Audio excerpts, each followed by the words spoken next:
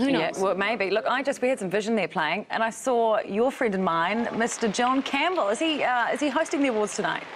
He certainly is. All I can say, Sam, is bloody marvellous. Seriously, he came out and I don't think anyone knew that he was doing this. There was a huge applause from the crowd, but he really loves Kiwi music. He's always got behind it. So this is a perfect gig for him tonight.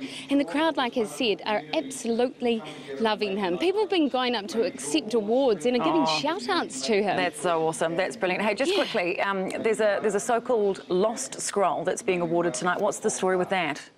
Yes, the 1981 Silver Scroll Award has been presented to Counting the Beat, the song by the Swingers, and that was #1 in Australia and New Zealand.